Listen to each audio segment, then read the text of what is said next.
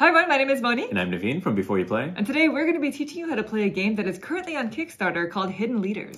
This one's published by BFF Games and it's designed by 3 different designers, Markus Müller, Andreas Müller, and Raphael Stocker. And it's a 2 to 6 player social deduction game, hidden roles also. That's right. And so in this game, we're going to be playing as one of 6 different hidden leaders who belongs to 2 different factions, right? Mm-hmm. There are 4 total factions in the game. And so if you are the hidden leader who belongs to the winning faction, then you win the game. There's a little bit more to it than that. There's some card manipulation, there's a whole board with the tracker, but we'll go over all of that in 1 second. And so before we begin, we do want to mention that this is a prototype copy of the game, so things are subject to change. I believe the artwork is final. That is correct, yes. But some of the actual cards are going to be switched out in the final copy. Yeah, right? Since we've gotten the prototype, they've tinkered with it a little bit more just to kind of balance things out, so that will be in the final production. That's right. And if you're interested in learning more about the campaign, we'll include a link to the Kickstarter down below. Now, if you can do us a big favor and turn on your Klingon subtitles, just in case we need to make any corrections, we can add them there. We'll also add those to the description if we find out. And if you'd like to see more videos like this in the future, please consider subscribing. And with that, we're going to get started. So please direct your attention to the center of the table. We are all set up here for a 2-player game of Hidden Leaders. Just to kind of give you the lay of the land, in the middle of the board here is the main tracker, which we are going to be manipulating in order to see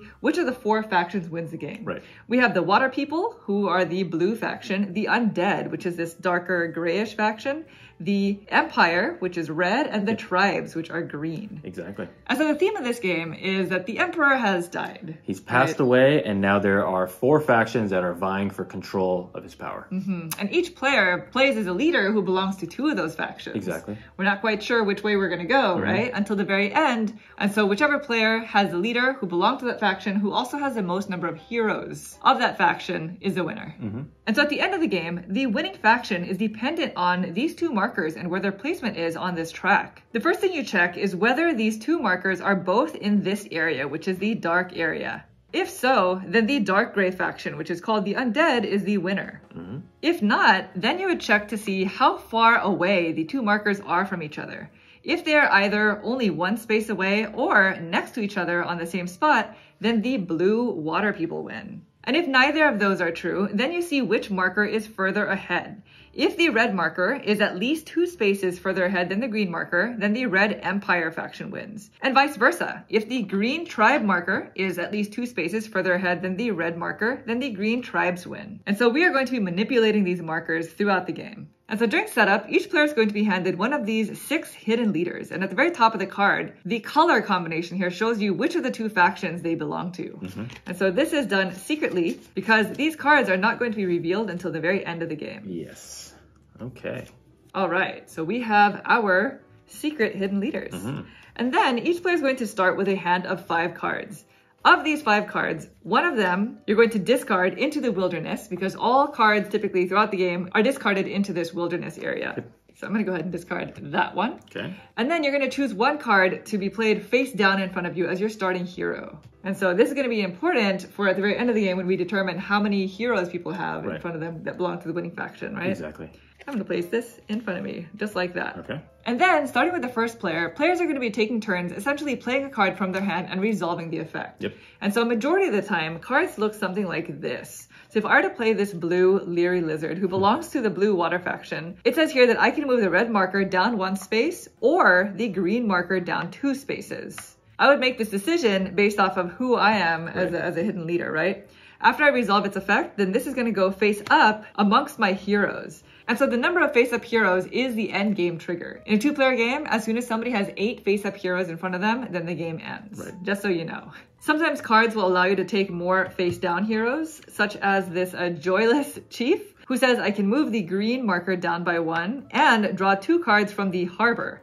Put 1 of them into my party face down and 1 into the wilderness. So this is another way for me to acquire more heroes that are not necessarily the face-up ones. Another example of a card is the Whiskered Viking, who lets me move the red marker up 2 spaces if I have 1 or more face-up card in my party who belongs to the Undead faction. So because I don't, then I don't actually get to move that up. But that's one example of cards that kind of combo off each other. Yeah, a lot of these cards will just manipulate what's happening on the track or also take things out of circulation. And so that's kind of what you're trying to do in this game. And so the gameplay dynamic is all going to be dependent on the card effects that are played during the game. Right. And so the card effects are highly variable, but they all follow a certain kind of characteristic of the faction that they belong to. Yep, exactly. And so the red and green factions typically will increase and decrease the markers depending on which faction you're playing. The blue faction will typically try to balance the markers out because that's what the water faction wants to do in the end. Yep. And so the dark gray faction, which represents the undead, does a lot of interesting kind of abilities that let you kill other people's heroes, which then go into the graveyard. And some cards allow you to resurrect cards from the graveyard back into your hand. Yeah, and that could be one of the timers of the game. Remember, if there's heroes face up, you might want to play a gray card to prolong the game so that you can still manipulate the board to your favor. And so abilities that allow you to take from the graveyard also include taking this card, which is the Deceased Emperor. The Deceased Emperor. Out of the graveyard, Starts the game in the graveyard. And so if you are able to resurrect this card into your hand and play it, this counts as a wild for any of the 4 factions. Yep. So that's just one extra hero that you're going to have at the end of the game no matter what. Alternatively, if I don't want to play a card in front of me to take whatever effect on the board, I can instead choose to discard up to 3 cards from my hand into the wilderness.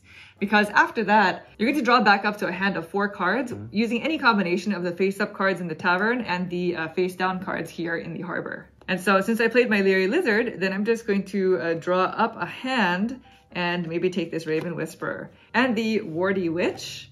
And now that I have 4 cards, then I end my turn by discarding 1 card into the wilderness so that I end my turn with only 3 cards in my hand. So maybe I discard this one. And so this is a good way for you to kind of move the cards around while not allowing your opponents to card count. Or to really know what exactly you're trying to do. Exactly.